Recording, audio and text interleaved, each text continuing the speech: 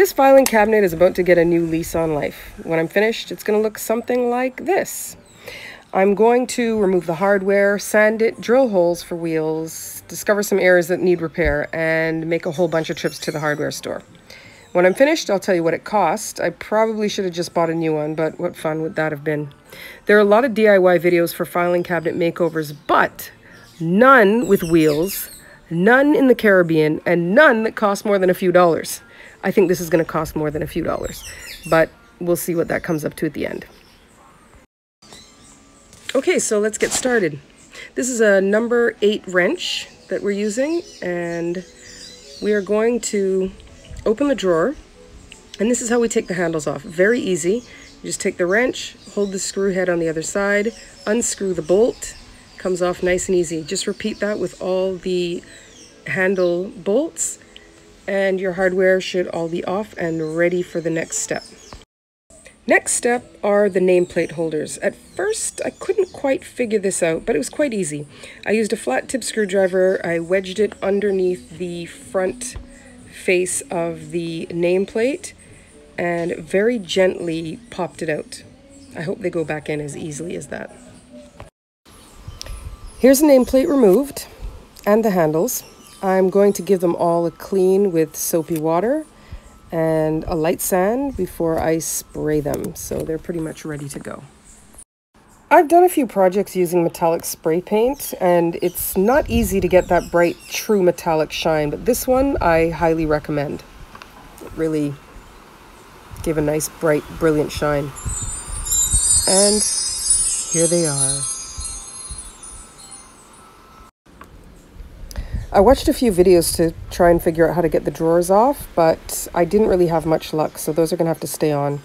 And the lock, I don't know if I have a key for it. I'm going to search around for the key, but if not, I am going to look for a new lock so I can replace this, but I'm just going to spray over it. I'm using this rust preventative enamel paint. It's supposed to come off flat, but take a look. Too much shine. This is not going to work out for me. I got a little ahead of myself and decided to spray it after my first round of sanding.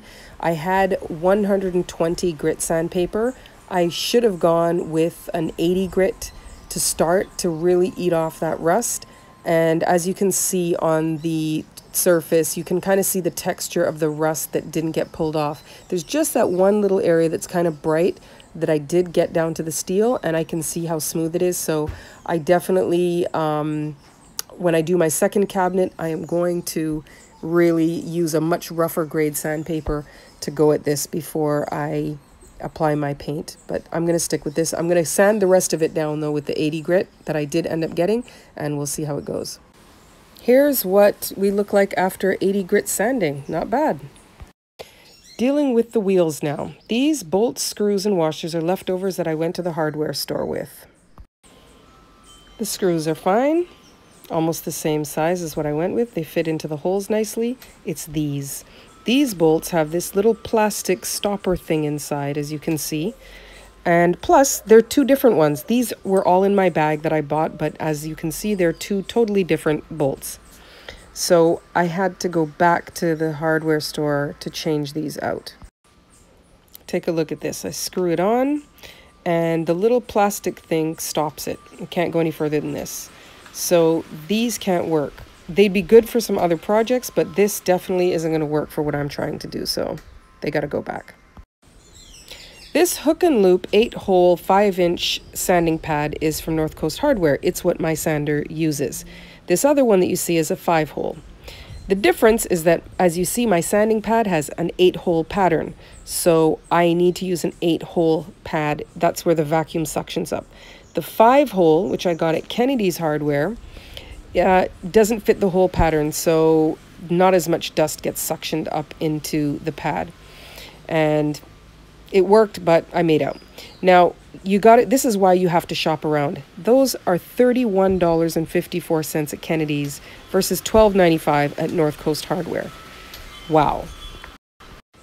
This is GE Premium Silicone Glue. It's available at Kennedy's for $22.55. I picked this up while I was there getting the sandpaper, and I was using it to do some repairs on the cabinet. The cabinet had some loose sides. You'll see here I actually already fixed it on, so it's already kind of adhered, so it's holding on quite nicely. But this section was loose, and I didn't want to put the wheels on without it. You can see this side is still loose.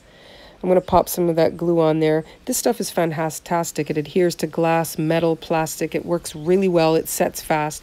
So I'm really happy with this, and this is part of the preparation that really must be done before you continue. Aren't they pretty? This is the end of part 1.